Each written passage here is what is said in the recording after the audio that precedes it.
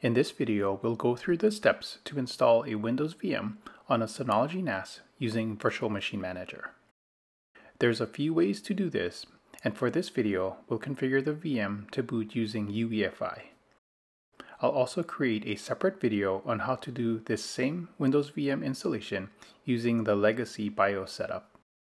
In both cases, we'll be installing Windows 11. We'll set up a local account and bypass the default requirement to log on using a Microsoft account. We'll install the Synology guest tools for Virtual Machine Manager, set up the Web VNC console with better resolution, and configure remote desktop access to the Windows VM. Let's get started by first installing Virtual Machine Manager from the Package Center.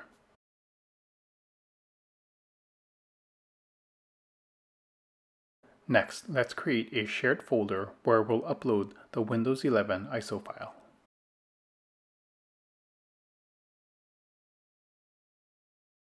Then you'll want to bring up Microsoft's software download page for Windows 11, which I'll link to in the description below.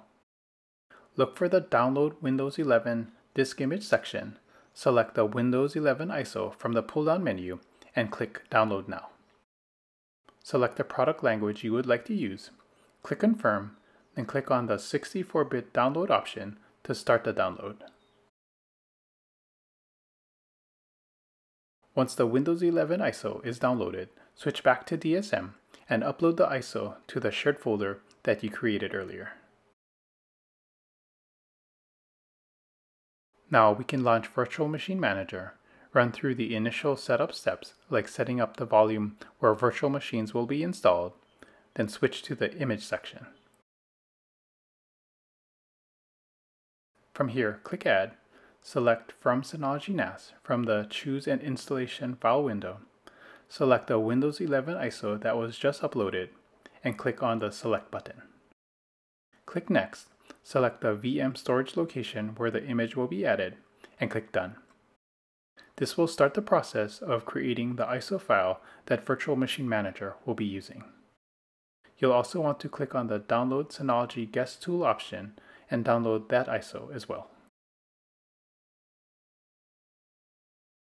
Once both ISOs have a status of healthy, switch over to the Virtual Machine section and click Create to launch the Create Virtual Machine Setup Wizard. Here, ensure Microsoft Windows is selected and click Next. Click Next on the Select Storage window. Then, from the Configure General Specifications window, give your Windows 11 VM a name. Provision at least 2 CPUs and a minimum of 4 GB of memory. Everything else can remain as is. For storage, provision at least 64 GB, but for my setup, I'll double that amount for extra space for files and applications. For network, I'll leave mine as is, but adjust this if you have a custom network setup. From the Other Settings window, select the Windows 11 ISO for boot up.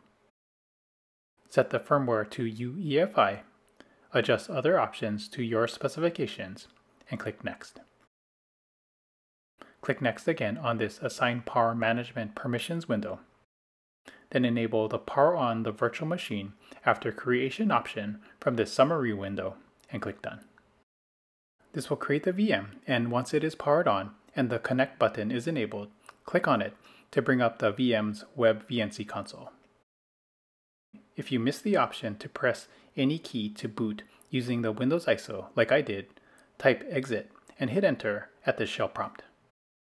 Select Continue, and now you can press any key to boot from the Windows ISO. Now we can start setting up and installing Windows. If you have a product key, enter it in. If not, select I don't have a product key.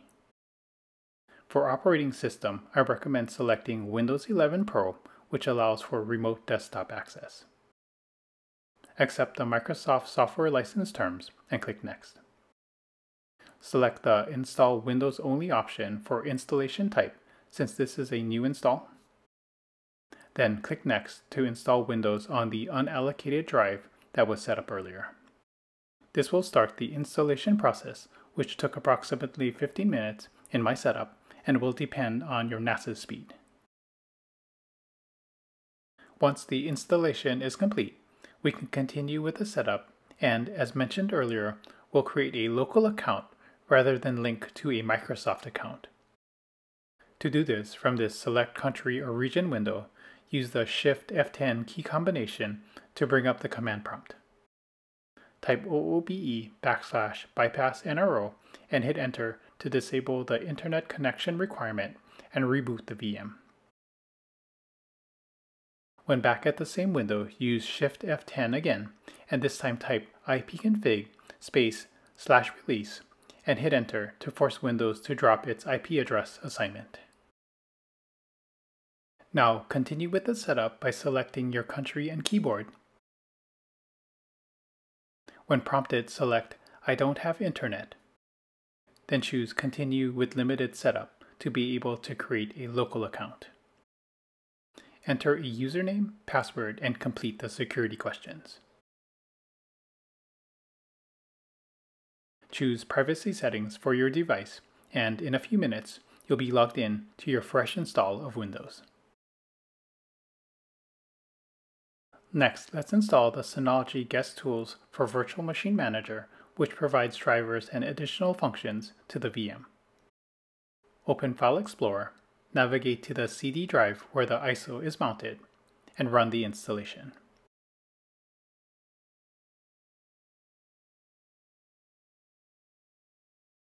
Then reboot the VM after the software is installed. You can also head back to Virtual Machine Manager and unmount both the Windows 11 and Synology Virtual Machine Manager Guest Tool ISOs while the system is rebooting. The reboot will bring the VM back online as well. To access files directly from the Synology NAS, we can use SMB, which is enabled by default in DSM.